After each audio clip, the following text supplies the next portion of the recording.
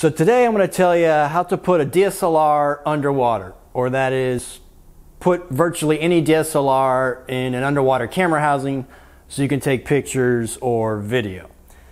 And you're going to be able to do it instead of spending $2,000 or $3,000 for a professional one that's actually meant for your camera. Now the downside is you're not going to have access to all the buttons on your camera, autofocus or manual focus, and a lot of the buttons that you're used to during normal shooting.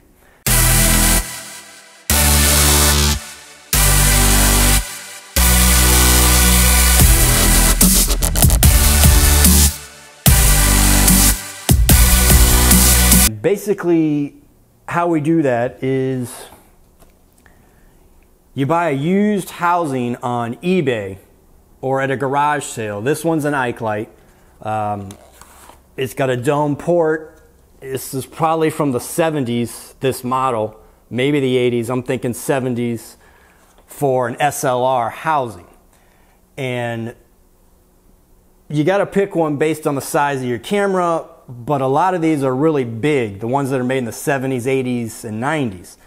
And this was 60 bucks on eBay, used. So you put your camera inside here. I've put in a GH1, a GH2, and the Panasonic G7 in here, and you have to slightly modify the inside. And I'm going to show you what I did and what you can do. Okay guys, so here's the inside of the SLR Ike-Light housing. Just to give you an idea. This plate here I fabricated with some plexiglass. And plexiglass is pretty easy to cut with a jigsaw.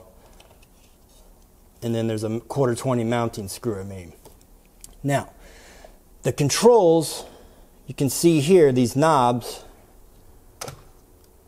right here. You get a shaft collar. This right here is a shaft collar.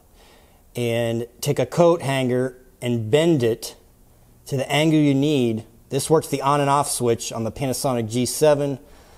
It's worked other cameras of mine too. And so when you pull this forward, it moves the camera on and off. Now this knob here is the record on off function. So again, a shaft collar, coat hanger. I found this little rubber end piece I just stuck on. So when you go up, down, that hits your record button. We got another knob over here, a lever, that also functions as the taking photo button. So when you push it, it presses down the camera and takes the photo. So again, this worked for the GH1, GH2, and G7, but you can adapt it for any camera. Not every lens, although this does fit the 14-140, the 14-2.5, what I'm filming with right now. So it just depends on your camera. Will this fit a 5D? Maybe. With a short lens, it might. You know, if not, maybe like a 60D or 70D, but you just got to kind of guess when you're buying these and look at the specs. Sometimes there's measurements, sometimes there's not. So that's this particular model. I'll show you another one here. Now, this SLR style works great for photography. It's small, you know, not too bulky.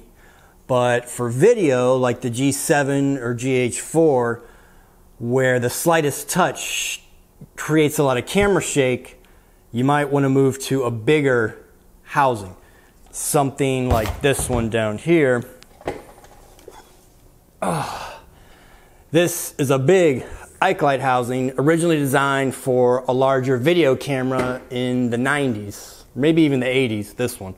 I used to have a Sony VX2000 in this one, and I've had it like 10 years, and again, you can modify the insides to work some of the buttons. This thing is heavy. It's about 20 pounds, but when you put it underwater with a DSLR shooting video, it's a lot more stable because it's heavy, the handles go out longer, so you get less jitter in the filming underwater that you do. So let me show you inside how I modified some of these and how you can modify the inside. Okay guys, here's a different model iClite meant for the older video cameras with the port. Let's look inside. So again, you got lots of levers and knobs. This particular one, to work for a DSLR, I put an aluminum plate to raise it. You can drill holes to mount your camera. There's different knobs on this one. This function, the record lever here to start recording, and this one back here I believe was the on off. So not as many functions on this one, but you can modify it to work for your proper situation. This particular one, the old Sony VX2000, you could actually focus it on the focus ring with this. And you can modify it possibly for a DSLR with a follow focus to work, but that's probably going to take a lot of work. So again, that's just showing you two models, how I've shot a lot of underwater video. The downside is you don't have manual focus for what I've done here, so you get that pulsing in and out focus. Those are just two options. That's how I've shot a lot of underwater video. If you tinker around with it enough, you might be able to get that to work. Again, this is like $60 on eBay. You might find it at a garage sale versus, you know, $1,000 to $2,000 to $3,000 per a professional one. And a lot of the model cameras every year update, so they don't work.